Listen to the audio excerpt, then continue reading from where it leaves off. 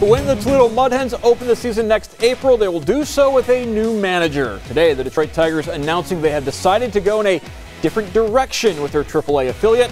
After 2 years back in his hometown, Doug Mientiewicz has been fired by the organization. In his first year with the Hens, Mientiewicz led them to a 73-66 record in IL West title and postseason berth. But last season, they slumped to 66-74. Reportedly, Detroit plans to head outside of the organization in order to bring in the next manager for the Toledo Mud Hens.